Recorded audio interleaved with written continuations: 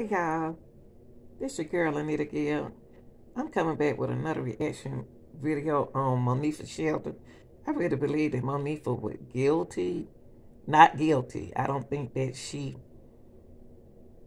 was involved in killing her best friend at all. I know that she knew what they cared, where they took her to cool out, but I don't think she was involved in harming her friend. But here's a reaction video on Monifah's side. I know y'all seen it before. You seen it before, you don't have to listen to it, okay? But I'm trying to comprehend something. Give you my reaction. Here we go.